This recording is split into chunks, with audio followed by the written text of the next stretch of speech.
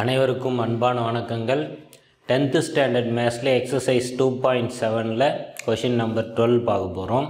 இது வந்து numbers and sequences lesson, தமிழில் எண்களும் தொடர் வரிசைகளும் அப்படின்னு சொல்கிறோம்.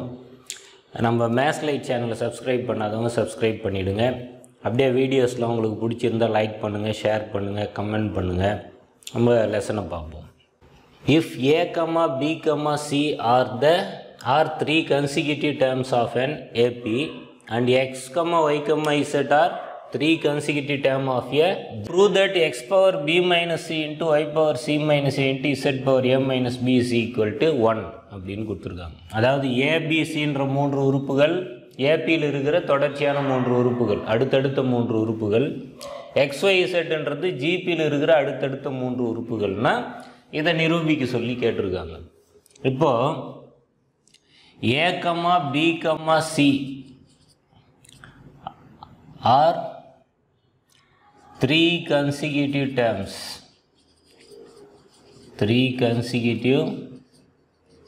terms of an AP அப்படின்னு கொஷினில் கொடுத்துட்டாங்க. அப்போ 3 consecutive termsனால் ஃபஸ்ட் டேர்மை நம்ம ஏன்னே எடுத்துக்கிறோம். செகண்ட் டேர்ம் B இருக்குல்ல, B தான் நமக்கு இப்போ செகண்ட் டேர்ம். அப்போ Bன்றது A கூட அந்த டிஃபரன்ஸை கூட்டணுமானா காமன் டிஃபரன்ஸ், பொது வித்தியாசத்தை கூட்டும்போது வர்றது தான் second term. Third term Cன்றது A + 2D.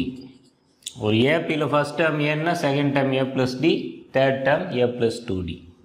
அடுத்து XYZ பற்றி கொடுத்துருக்காங்க. XYZ R three consecutive terms of a GP அப்படின்னு கொடுத்துருக்காங்க. அப்போ ஜிபியில் இருக்கிற கன்சிக்யூட்டிவ் டேர்ம்ஸ்ன்றதுனால நம்ம எக்ஸ் வந்து ஏன்னோ, ஃபஸ்ட் டேர்ம் ஏ, Y second term AR, Z third டேர்மை AR² அப்படின்னு எடுத்துக்கிறோம். ஃபஸ்ட் டேர்ம் ஆறால் மல்டிப்ளை பண்ணால் செகண்ட் டேர்ம் வரும், அதை மறுபடியும் ஆறால் மல்டிப்ளை பண்ணால் தேர்ட் டேர்ம் வரும். இப்போ எப்படி நம்ம எடுத்துக்கலாம்.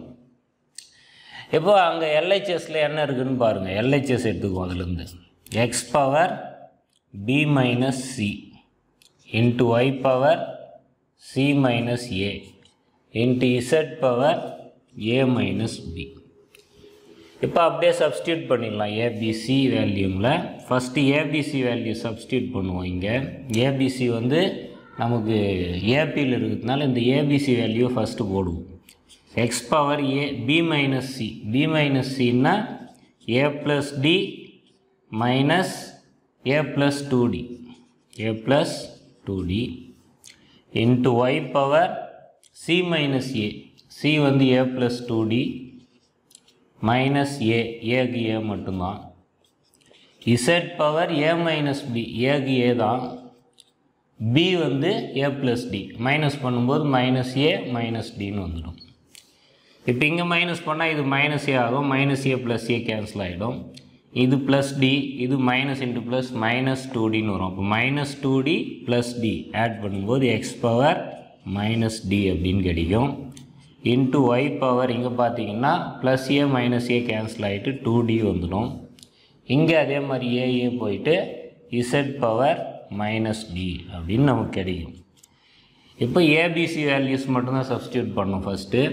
அடுத்து இப்போ இங்கே வருவோம், XYZோட வேல்யூஸை சப்ஸ்டியூட் பண்ணுவோம். எக்ஸுன்றது ஏ, அப்போ a power minus D, Y வந்து ஏஆர், அப்போ ஏஆர் பவர் 2D, இசட் வந்து AR², அப்போ AR² பவர் மைனஸ் டி. இங்கே பவர் பார்த்தீங்கன்னா இதுவும் மைனஸ் டி, அதுவும் மைனஸ் டி, ரெண்டுமே பவர் மைனஸ் டியாக இருக்கிறதுனால இது ரெண்டுத்தையும் ஒன்றா சேர்த்துக்கலாம். இப்போ ஒன்றா சேர்க்குறப்ப A into AR², A into AR², இது ரெண்டுத்துக்குமே பவர் வந்து மைனஸ் டி.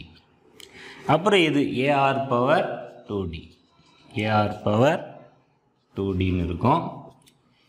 இப்போ இது ரெண்டுத்தையும் மல்டிப்ளை பண்ணால் A² R² whole power minus டின்னு வரும். இங்கே AR பவர் 2Dன்னு வரும்.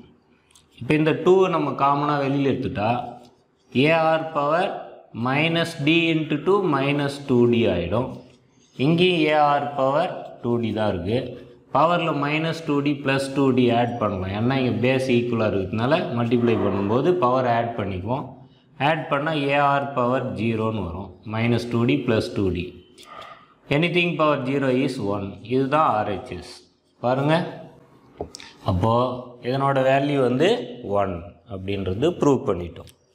தேங்க்யூ.